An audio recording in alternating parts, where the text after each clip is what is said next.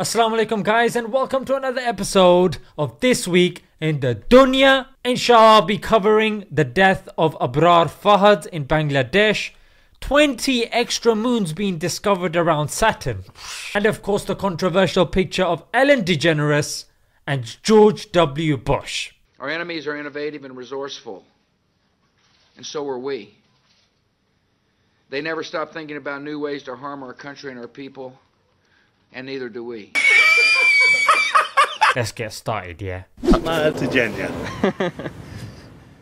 I have received so many requests to cover this, it's unbelievable. Some of you are aware that in Bangladesh there are mass protests going on because of the murder of 21-year-old Abrar Fahad. Abrar Fahad was a student of the prestigious BUET University and was killed by the student wing of the ruling party. Now here's the kicker. He was killed for sharing a critical Facebook post of a water sharing agreement between Bangladesh and India. Is this how weak the relationship between the two countries is, that it hinges on one Facebook post of a 21-year-old student? And the people were so angry and so messed up in the head that an autopsy revealed that he was killed using blunt objects like bamboo sticks and wickets or God knows what else. May Allah bless this kid. Many people that we know pass away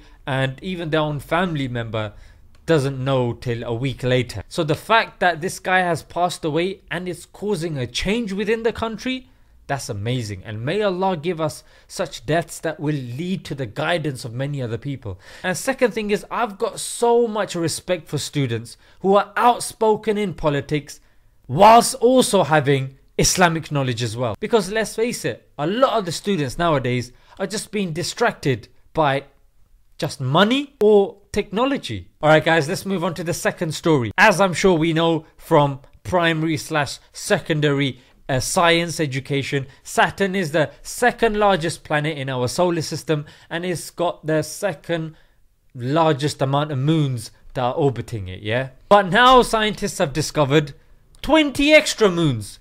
That now puts it ahead of Jupiter, who had the highest. What do we learn from this? Well, let's face it, in our daily life it's not really going to change much, considering scientists are even saying there could possibly be 100 other small moons. There's one important principle to take out here, and that is science changes. First of all, it's important to understand science explains the how, religion explains why. Now just because you understand how something works, yeah, how we were created or how we changed over time, that's brilliant, yeah, well done science, but that doesn't replace God. Like if you are able to tell me how a football comes to a stop, brilliant.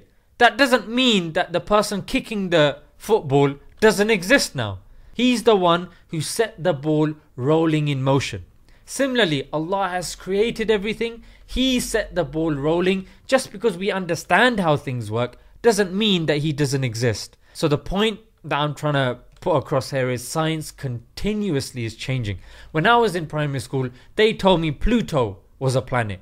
Then they decided years later, no, it doesn't get classed as a planet, it's a dwarf planet. Well, I mean, a couple of years ago they said they discovered another planet in our solar system, Planet X. Now they're saying they found more moons. God knows what they're going to say tomorrow. So those people, the neo-atheists that are trying to put across this notion that science knows all and can solve all, is absolute nonsense, mate, yeah? Because science by its definition continuously changes.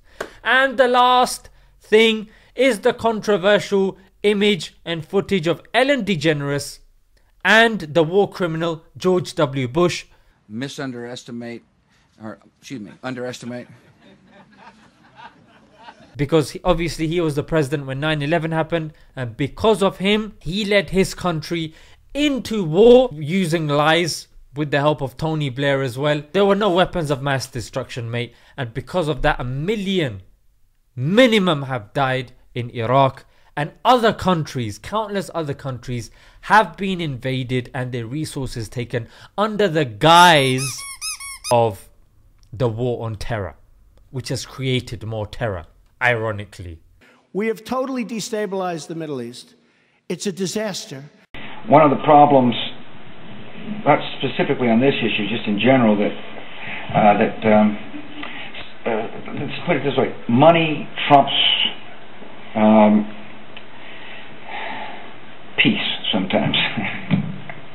But just because I don't agree with someone on everything doesn't mean that I'm not going to be friends with them. When I say be kind to one another, I don't mean only the people that think the same way that you do. I mean be kind to everyone. Doesn't matter. Hang on a minute, Ellen. Are you trying to say that applies to terrorists? People who have killed innocent people? Here's the thing. I'm friends with George Bush. In fact, I'm friends with a lot of people who don't share the same beliefs that I have. We're all different, and I think that we've forgotten that that's okay, that we're all different. You being spotted with him is an issue because people actually watch, respect you. You're a celebrity. You shouldn't be used as a pawn for war criminals, just like Modi is doing in Bollywood, and just like Trump is doing with Kanye West. And you're working hard to put food on your family. Alright guys, hope you guys benefited from this small news bulletin. And let's leave it there until next time, guys. Who could have possibly envisioned an election in Iraq at this point in history? Assalamu alaikum.